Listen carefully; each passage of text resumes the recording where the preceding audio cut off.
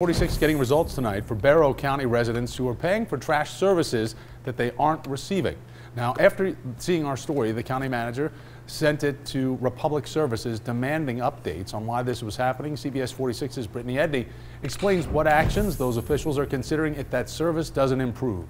I've been getting Facebook messages from residents sharing their horrible experiences with Republic Services.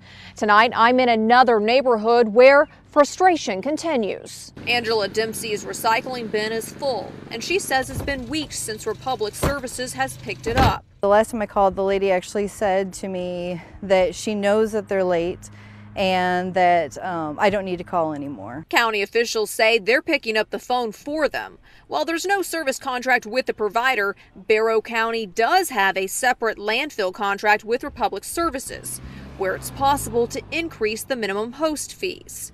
County Manager Mike Renshaw added, quote, "It is my hope that Republic Services acts swiftly to address these recent customer complaints to their residential account holders' complete satisfaction." Ben Spade, an organizer with a union in another area, says company drivers are also unsatisfied, revealing to us they claim they're understaffed and trucks are often damaged and unsafe. I questioned Republic Services about this.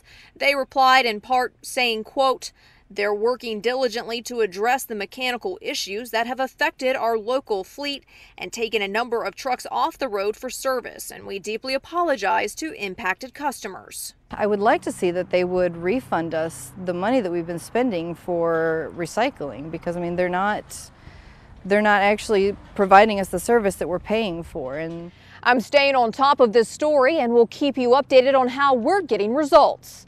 In Barrow County, Brittany Edney, CBS 46 News.